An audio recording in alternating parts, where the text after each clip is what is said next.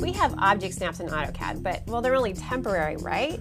What if we could apply some basic rules to our geometry that stayed with our geometry and consequently helped us dramatically speed up the editing process? Maybe you have two walls that should always be perpendicular, or a circle that should always remain concentric to an arc. Well, this is actually much easier seen than explained, so let's take a look.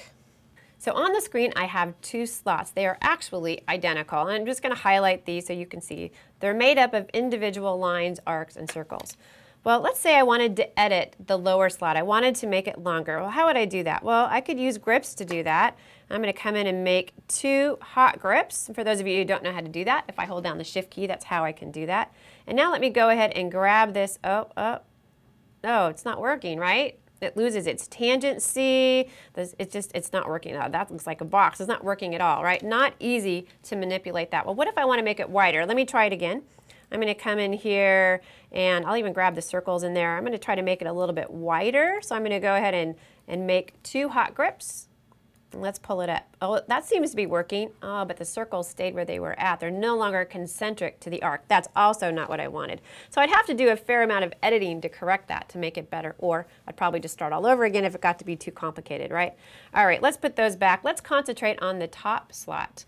Now I'm going to make the top slot on the screen much smarter than the lower one. To do that, I'm going to go to the Parametric tab, and I'm going to add some geometric constraints, which sounds kind of intimidating, sounds a little scary. I promise you it's much easier than it sounds. I'm going to use this fabulous tool that says Auto Constrain. I'm going to put a window around the top slot, and you will see all of these little icons show up. But what are those? These are geometric constraints. I want you to think of them like persistent object snaps. Object snaps are just temporary. These guys stick with the geometry and force it to follow some rules. So here I have, these lines have to always be parallel. This line and this arc are tangent. This circle and this arc are concentric. There's some rules that have been placed on my geometry, and this one right here just happens to be horizontal. If you move your cursor around, it tells you what you're looking at, just so you know. All right, I'm going to add one more geometric constraint, my favorite one, which happens to be equals. I want the two circles to always be the same size because it wouldn't make any sense for me to have one of the holes be a different size from the other. Just hit one of the circles, hit the second one, and that will force that rule onto those two circles. All right, now if it's intimidating to you to see all those icons on there, you can turn them off. I'm going to do a hide all. And now both of the slots look exactly the same, except the one on the top has a much higher IQ. Let's see what happens when I go to edit. All right, I'm going to go ahead and I'm going to try to lengthen it. Let's see what happens when I go to lengthen it. Oh, that looks great. That was easy, wasn't it? It kept it horizontal. It didn't actually change the angles, and it moved the circle with it. I like that. That looked pretty easy. Let's move it back.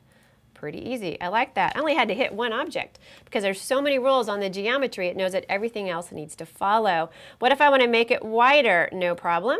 Let's go ahead and just grab the arc. I'm going to change the radius of the arc to make it wider, and I only selected the one object. It's not a polyline. These are still individual objects, and you will see that sure enough it makes the slot wider. And look at the circles. It kept the circles concentric with the arc. That's huge, right?